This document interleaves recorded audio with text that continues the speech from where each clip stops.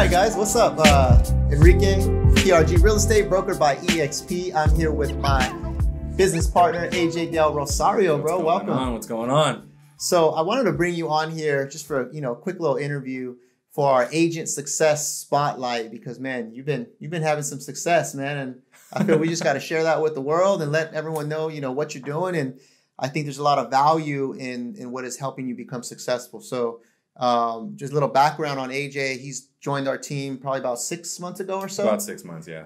And you were introduced to us by Mitch del Rosario, also his cousin, another rock star agent, one of my partners. So first, man, just tell us a little about you. Where'd you grow up at? Where you from? And then what got you into real estate? Born and raised in the Bay Area. I grew up in Newark. I still currently live in Newark. Moved a little bit around in the East Bay, but found myself back to where I started. Now the fun part is why I really got into real estate. Yeah.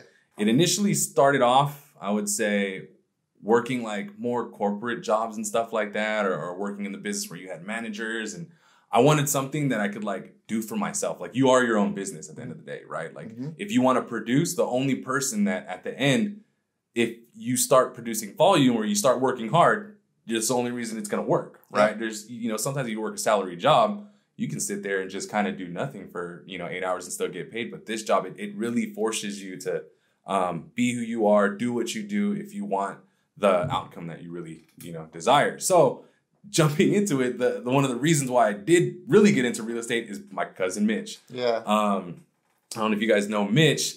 He's the king of Instagram stories. And Mitch, by the way, was on my agent success spotlight also. So it's no wonder, right? You're following.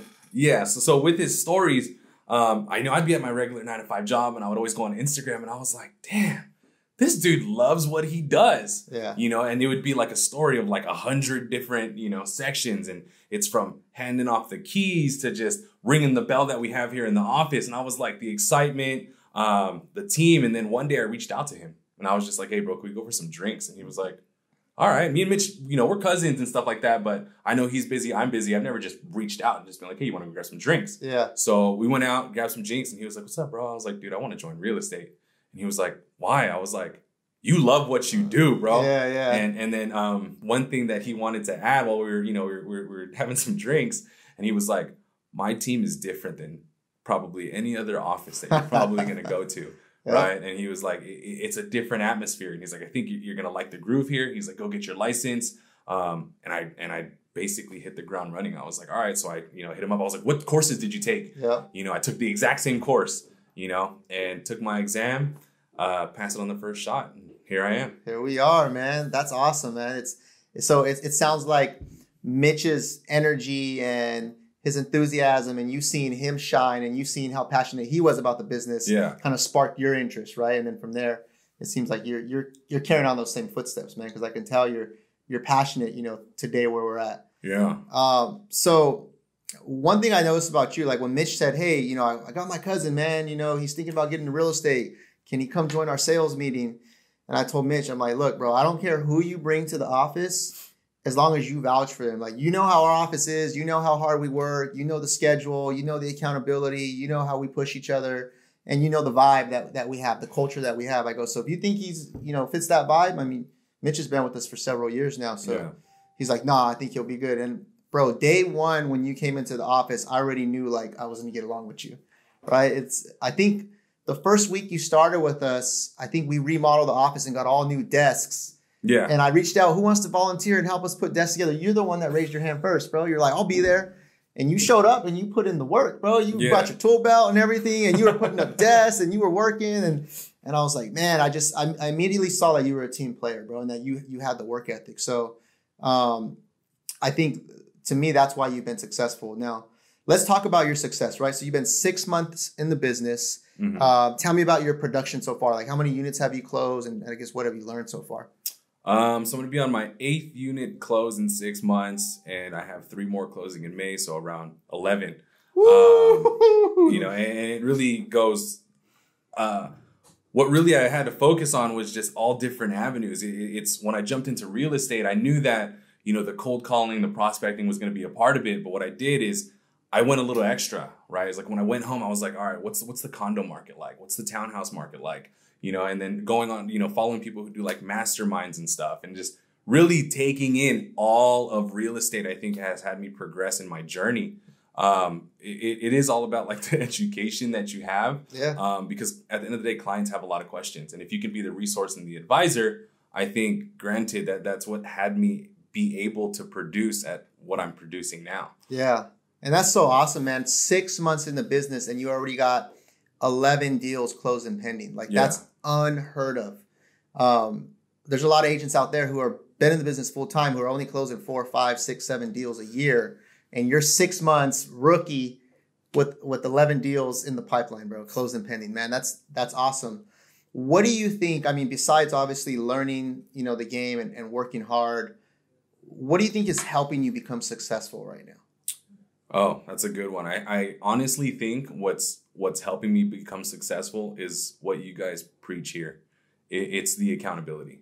Accountability at the end of the day is the number one thing in the systems, right? And the reason I say accountability systems is you have to do the work because it works, right? And I'm a person that's very, very diligent on timing, systems, and stuff like that. I coming from a logistics background or even like manufacturing, everything was on a timeline. Yep. And that's apart from like how I am as a person, but it will kind of, but it is like where I find the foundation. Yeah. Right. And it's what you guys taught me here. I was like, hey, even though let's say you're an independent contractor, I think a lot of people think, oh, you're a real estate agent. You can like come to work when you want, or you can go out and you can like, I'll make calls these days, or I'll you have a realtor job. You don't have to go into the office. But you really do have to put in the work. What you guys do here is we cold call. Yeah. We spend our time. We hold each other accountable, even when realistically we don't have to. Yeah. Right. It's going around having a team that's like, hey, you making calls? Yeah. You making calls? And, almost having like a competition with like the others, but like, you're competing against yourself, and I think that is the foundation of my success is just the accountability. It's having the structure and the systems that you guys had. Yeah. And I see that, man, because you're the first one in the office. You're the last one to leave a lot of times. I know sometimes you're coming into the office the next day. You're like, man, I was up to 11 last night, writing an offer or talking to my client. So it's that work ethic, it's that structure. And I think obviously we implement certain structures and accountabilities, but you already had that work ethic in you. So it's like when you put those two together, it's like follow this plan. That's why, at least in my opinion, I see you, rising to the top. The other thing that I want to add, and then here's one of the reasons why I think you're successful, and I want you to shed some light on it, is you bring this energy, bro, to the table. You bring this energy, like you're juiced, you're excited. Like the other day, you told a story about how one of your deals fell through. Yeah. Right. And you got, obviously no one wants a deal to fall through, but you were still like positive about it, man. And you turned that positivity around and ended up connecting with like a couple other clients. Yeah. What happened? Give me the quick story on that. Quick story. I had a deal fall through. And then right after that, I was pretty down in the dumps. I was like, it was like a morning phone call. I had the next showing prior to meeting that client that you talked about at 8:30 in the morning. Yeah. I got the call from the fallout at like 7:30 in the morning. Right. And I was like, man, I can't let this ruin my day. It's not the person that I am. Like, so as soon as I met with that client, I like, brushed it off my shoulders and I was just like, all right, it's game time. So I went out and even just meeting her, she was like, damn, you're the coolest real estate agent I ever met. So this was a different client. This was a different client I was going to show homes. Yeah. And, to make the story short, as soon as I met with her, she automatically gave me a referral to like three other friends and was like, I think my friends would love to work with you. And then I reciprocated that energy. I brought it to the office next day and I was like, if things fall through or not everything's always going to come to plan, but always bring that vibe, bring that energy because your clients know that if you have energy and you want to make this the most exciting time of their life. Yeah. Right.